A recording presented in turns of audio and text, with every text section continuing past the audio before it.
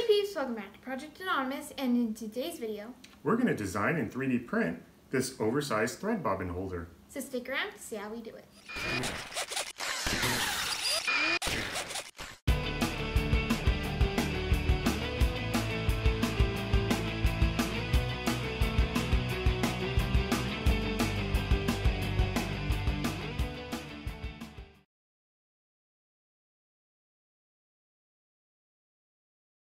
So unfortunately, our oversized thread does not fit in our Brother SE1900 without an adapter. Yeah, so instead of buying one, we decided to design our own bobbin holder and feeder ourselves. Are you ready to get to designing? Yeah, let's go. So we're in Fusion 360. And the first thing we're going to do is design our bobbin so that we can design our bobbin holder around it.